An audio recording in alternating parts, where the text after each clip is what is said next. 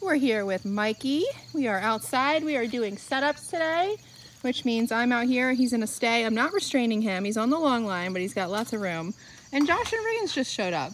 This is the very first setup we do.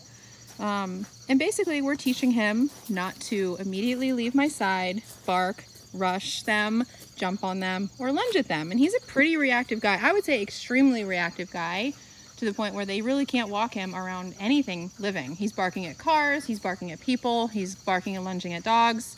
So this is really a really important session for him to actually put the context to the stay, gain handler relevance, and watch me take care of the situation so he doesn't feel like he has to. Stay.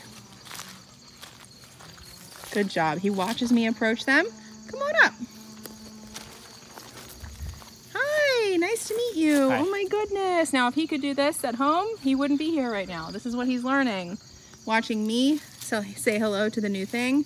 He's watching, and if I feel like it, if I feel it's appropriate, and if the person wants to, I can release him to say hi. If not, then that's the end of it. The people leave, and I leave with my dog. Good boy. Good boy, Ricky. Nice work. Mike, break. Good job.